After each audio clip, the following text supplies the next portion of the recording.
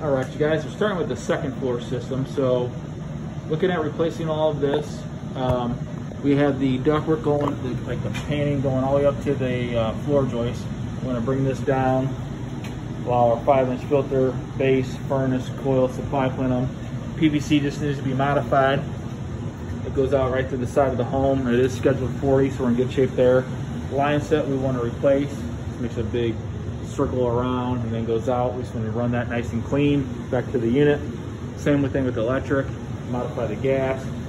Condensate drain, just had to go over and hit the actual floor drain.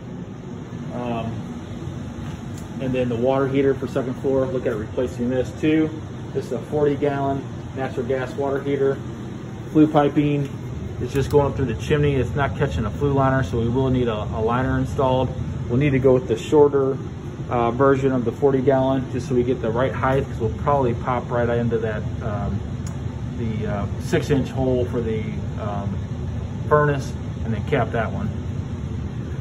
Modify our gas again, new expansion tank, dielectrics and fittings, and then moving over to the first floor. So a lot of modifications here. We want to look at getting this piece off and then putting a patch here and then recreating pretty much the same thing, because we want to grab all of the return. So we'll probably go 30 by 25. Come down, catch a 5-inch filter right in here, furnace, coil, supply, and we'll end up stopping right here where the slip and drive is. Probably put a patch there and then recut into that. And then it'll give us our airflow to here. We got another one that actually comes off the side. This is doing that as well. So like I said, if we stay right above that, we're in good shape. New condensate drain, again, running over to the floor drain. Line set, this will be in front now. Now we'll just run across. We can go front or back, but run across. Meet up with the other one, and then just go off to the side of the home. We have basically 4 panels. There's actually 2 here and 2 behind here. Just need to identify those correctly for the furnaces and air conditioners. This leads right out into the garage.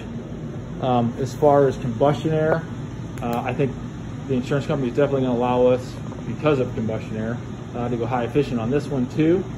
And that would only leave the water heaters accounting for that. But we will need that flue liner drop. So probably looking at a 5-inch flue liner drop behind here, and then branch it off and hit each of the water heaters.